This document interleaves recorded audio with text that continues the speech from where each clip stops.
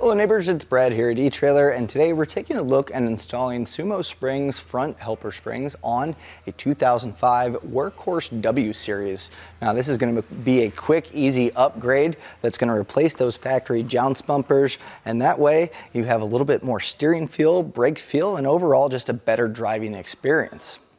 Now with our Sumos installed, you're going to notice pretty quickly once you lower that front down to get that axle back to normal height that there's not a whole lot of gap under here where these Sumos are going to rest, especially compared to our factory Jounce. And that's a good thing. It's going to initiate quicker and just there's going to take less gap here for that sway to allow before engaging. And something else I'll point out is if you look at the factory Jounce bumpers, these are hollow inside here. I can reach my finger all the way in, and I can actually kind of compress this with my fingers, which for a vehicle passenger car, probably okay, but for something this heavy duty, these do seem a little inadequate, and this is where those Sumos are really going to come into play, especially when we're doing those hard turns. And when it comes to suspension, whether it be for a truck, a car, or even an RV, it really does, I think it's one of the better investments that you can do as far as upgrades on your vehicle, and that's because it's working every single time you drive it. And sometimes people go, well, is it really that noticeable? And I'm going to tell you this, most of the suspension components that we do here on RVs especially are extremely noticeable, and I'm just testing it in our test course here that we have in our parking lot. We're simulating bumps here, and a lot of what you're going to see improvement-wise with these SumoSprings is going to be the side-to-side action. So just that sway as you're kind of going around turns, it sure does feel top-heavy as this just kind of wants to lean side-to-side. And that's where those, they really help along, just making sure that you have that compression to really hold against it. So it's not necessarily beefing up your suspension, but they are going to be a little bit taller, and that's going to allow you to have quicker engagement. So instead of it leaning before it's on those Jounce bumpers, it's going to bite into it a little bit earlier, and that's a good thing. It's not going to be rough or harsh. It's actually a nice progressive foam there, so it's going to give you a nice firm feel in a good way. It's not going to rattle you. It's just going to keep this side-to-side movement quite a bit, just a little less aggressive. And honestly, especially when going down the road on a windy day or getting a crosswind, you can really tell a difference when a vehicle just wants to kind of push you around. And when driving something like this, it's already not exactly the most easy driving situation, especially in bad weather. So to give you a little bit better feel and handling is just going to give you a nicer overall experience, and it's just going to be a little less white knuckling.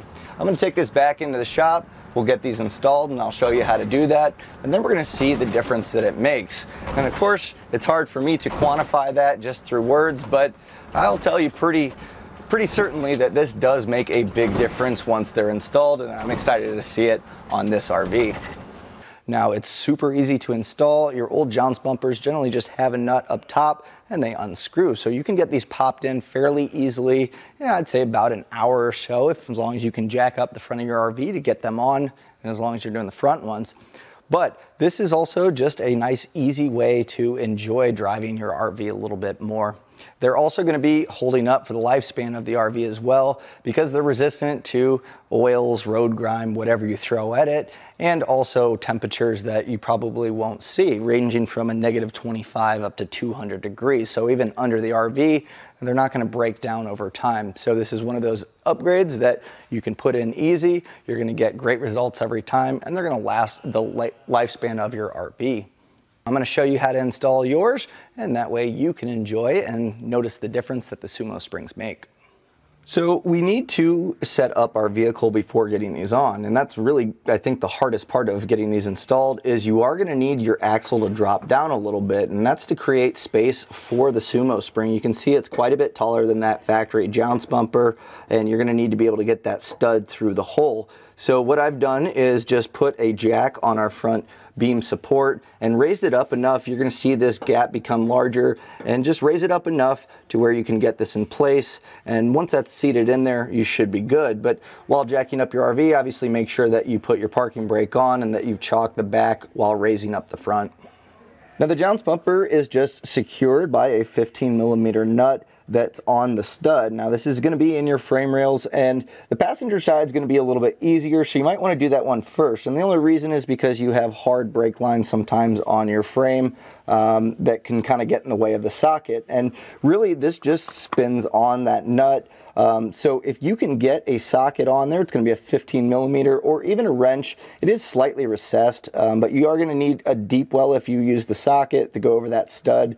And if you can hold that in place or use the frame rail to kind of keep that wrench in place, you should be able to just twist the jounce bumper and it should get loose, and then you can just spin that off. So I've gone ahead and put my socket on there. If you need to, you can put a little penetrating oil if it's rusty. Chances are, you know, just kind of being underneath the vehicle, it's going to see that road grime. But really, if I can just get that knocked loose just a little bit, that should allow us to really get this spun off pretty easily. So let me just give it a quick bump, and that I think should be just enough for us to be able to rotate this. Pretty close. We'll get a little bit more on here. And something that I might suggest, if you have an oil filter like strap wrench, you could probably put that on your old jounce bumper, and that's going to help it kind of loosen up a little bit, and you'll be able to get a little bit more power on it. But gone ahead and got that loose, and there you go. So I'm just going to spin this while I have my socket in place. And it's a pretty long stud here, so just keep spinning until we get this removed. There we go. So that's off. So I'll go ahead and grab that nut that's up there, and we'll get ready to put our new Sumo spring in. Now, if you have your front raised up, that should, again, give you enough clearance to be able to slide this in. And we just have a flat washer and then a nylon nut here, and this is going to be a 13 millimeter, so kind of similar concept. We'll get that fed on there. I'm just going to put my 13 millimeter wrench or a socket on there, and we're going to get this nice and tight.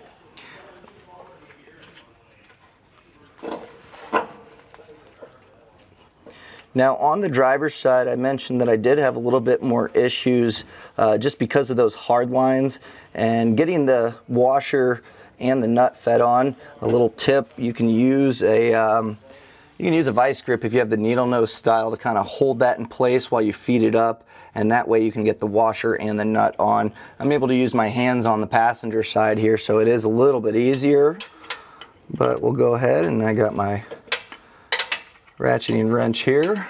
I'll just slide that on top of the nut.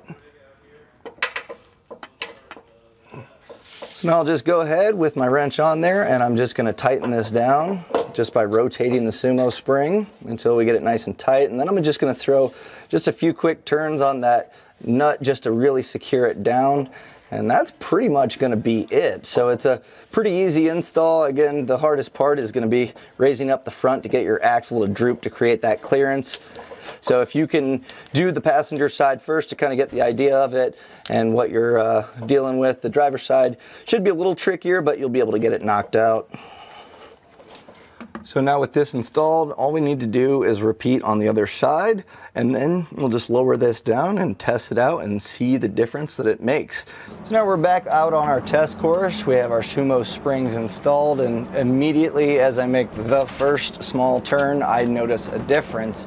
Already it just feels a little bit planted. The suspension just doesn't feel like it's just teetering kind of back and forth. It pulls that sway out, and even over the bumps, it's just kind of leveled it out quite a bit. Just feels a little bit heavier duty in the front, not in an uncomfortable way, but a more sure-footed way. So let's go ahead, we'll make a nice wide turn here, and absolutely a lot more planted feeling. Just the steering feel is a lot better. So I'm curious to see on the slalom kind of how it reacts, because a lot of times that's where you really notice is if you're making a wide turn and then you kind of cut back a little bit of a slalom, you're really going to see that suspension kind of pop back to life a little bit faster than before, and that's just because of that engagement point being a little bit earlier. So, oh yeah, absolutely. Much, much better. And then I'm going to make a big sweeping turn up here, so that's going to be something else that's going to be pretty noticeable. I think what it is it doesn't feel like the RV's having to catch up because the body's leaning. It's just planted a little bit better.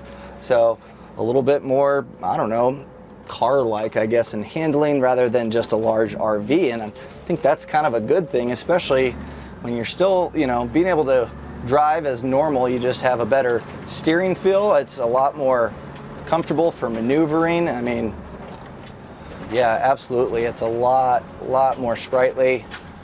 So overall, I mean, really easy install for something that you're going to feel every time you drive it.